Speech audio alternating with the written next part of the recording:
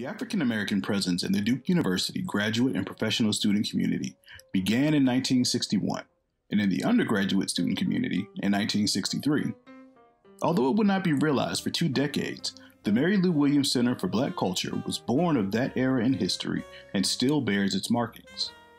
The Mary Lou, as it is affectionately called by students, is a part of the Division of Student Affairs here at Duke. Established in 1983, the center remains a safe, welcoming, and supportive space that reflects the core values, culture, mission, and perspectives of Duke's Black community. The center was named to honor the great jazz artist Mary Lou Williams, who taught at Duke as an artist in residence from 1977 until her death in 1981. Williams is famed in the world of jazz for unique compositions, her stylistic versatility, and her legendary piano skills. Artists remember her as one whose musical and spiritual contributions were singular and profound. In keeping with the spirit and impact of our namesake, the work of the Mary Lou Williams Center is infused with the notes of jazz, justice, and joy. Throughout its endeavors, the center strives to foster an appreciation for and an increased knowledge of the peoples, histories, and cultures of the African diaspora and its many contributions to the world. Over the years, the center has been a part of presenting major speakers and artists to the campus community, including Toni Morrison, who spoke at the opening ceremony.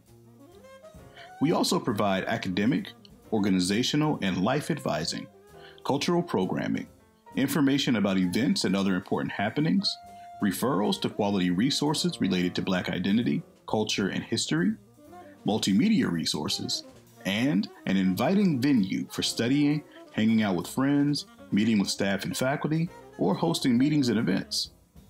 Student demand made the Mary Lou happen, and student engagement remains our principal endeavor. Our team consists of a director, assistant director, and student development coordinator, alongside a number of wonderful able ambassadors who are undergraduate and graduate professional students that have shared the center with their peers, provided support to staff, assisted in the execution of programs, and are all around amazing resources. We are a space that serves and welcomes not only undergraduate students, but also graduate and professional students, as well as alums from Duke and local HBCUs.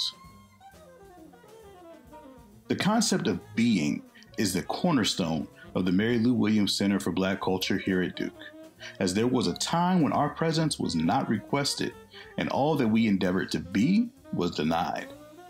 Thus, we aspire towards a state of being for the members of the Black community at Duke, wherein we could be conscious, cultured, empowered, ambitious, social, urbane, reflective, and most of all, be extraordinary.